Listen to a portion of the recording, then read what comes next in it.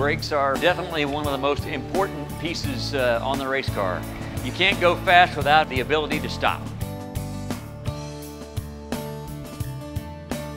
The braking system is definitely a very important part of the race car. These particular brakes do like any brake on any car, but the advantage of this type of brake is, one, the swept volume of the rotor, and then also, if you notice, the vanes in the rotor, they're actually the cooling vanes. So you want to have cooling to the brakes to keep the brakes at an optimum temperature. You don't want them too cold, you won't want them too hot.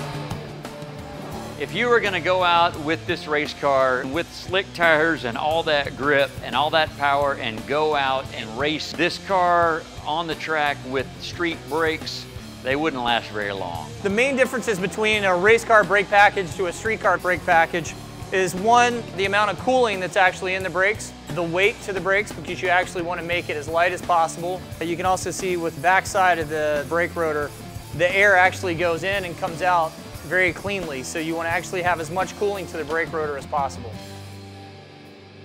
On the street car, the system needs to be designed for all types of uses. You've got different size wheels and the systems have to fit. The problems that you're going to occur with a street car brake package on track day cars or performance driving at HPDE, anything that you're doing at a continuous track event where there's long periods of braking, is the fact that, one, you'll have warpage problems. The other thing is you're going to put so much heat into the stock braking system that you'll actually get more brake fade. You'll get less braking performance out of a street car package than you will out of the race package that we've developed. So right here in front of me, I have the rotor off of our actual race car. The big ones are the front rotors, 380 millimeters wide. The rear ones are a little bit smaller. The performance advantage of this is, one, the mass. Two, the swept volume of the rotor. It actually gives you a better braking feel to the brake pedal, and it also decreases your distance in braking.